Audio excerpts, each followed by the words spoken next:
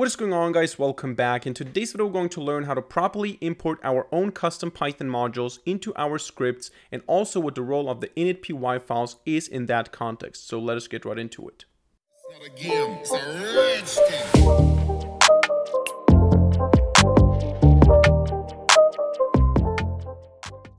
Alright, so today we're going to work with multiple files and multiple directories, and please don't be confused by my development environment. I'm using NeoVim inside of the Windows subsystem for Linux, so inside of a terminal on Windows, but that is completely irrelevant to you. You can use whatever you want. You can use VS Code, PyCharm, Notepad++, the Python idle, doesn't matter. All you need is a directory where you can create multiple Python files and directories, and you need a Python editor and a Python development environment. That's basically it. You just need to be able to run Python scripts. I'm going to use this environment, but don't be confused by that.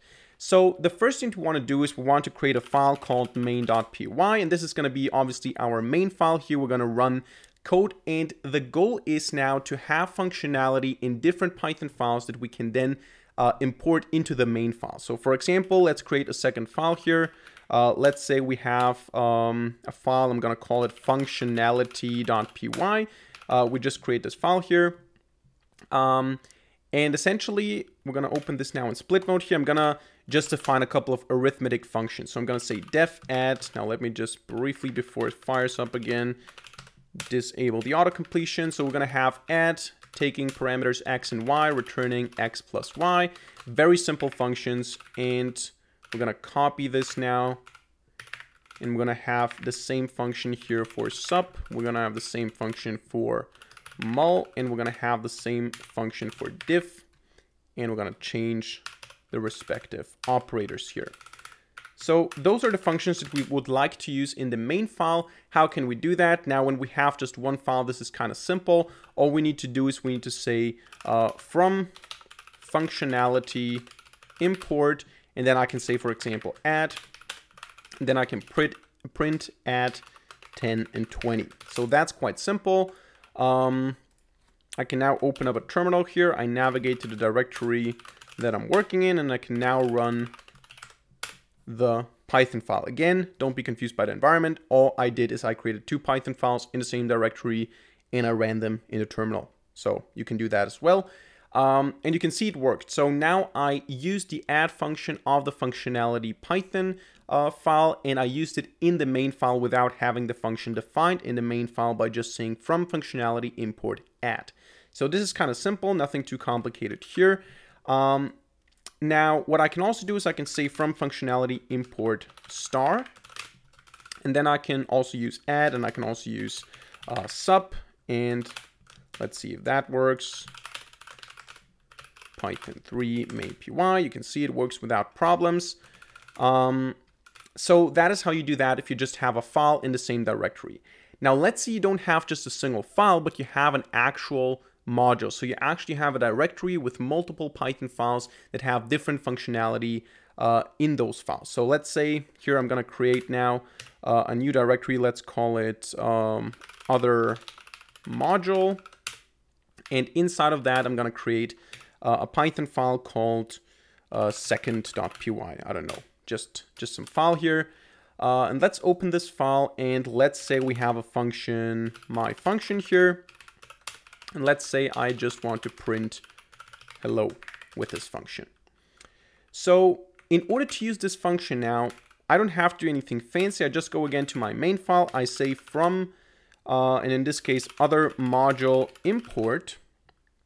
And I can just import here now the second. So the difference here is that I'm importing now the full file. So if I have multiple functions, this is not a function. Here I'm saying from the file functionality, import the different functions, whereas here I'm saying from the module, from the directory other module, import one of the Python files. And if I now want to access the function, I have to say second.myfunction like this in order to execute it, in order to call it. Or of course, alternatively, I could also say import, or actually I can say from other module dot second import everything, and then I could just call the function without referring to second specifically, so that works as well.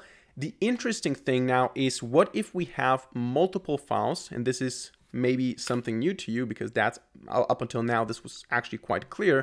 Let's say I have another file here, third.py, and I have, I don't know, another function, and this time it prints ABC or something like that. And now let's say I want to do something else. I want to go into my main file and I want to say from other module, import absolutely everything. So I want to import second and third, and I want to be able to do something like second.myFunction. How do we do that? Because if I try to do it like this, if I just say from other module, import everything, and I want to import those two files, you can see it doesn't work. And this now is why we need the so-called init.py file. So __init__py files that you see in so many projects, that you see in so many packages. Sometimes it's automatically created in PyCharm, for example. This file has the functionality to actually make a directory into a module. So if I go here into other module and I create this file, so __init__.py, if I just create it, this now makes this directory to a module. So now this is recognized as a module, and inside of this file I can also write the following line. I can say __all __equals, and then I can provide a list with strings, and these strings refer to the file name. So I can say here second and third, and now this file here, this init.py file with this line of code being in the same directory as those two files, this will allow me to use this notation from other module import star, because what happens here is the star is decoded into second and third, and if I now run this, you can see this works. So this is how that works. Another thing, of course, is you can go ahead and create a submodule. So I can create another directory, submodule, for example, inside of other module, and here I can create a file. Let's call it fourth.py, and if I open it and I say last function print I promise, there you go. Now I can go into my main file and say from other module.submodule import, for example, fourth.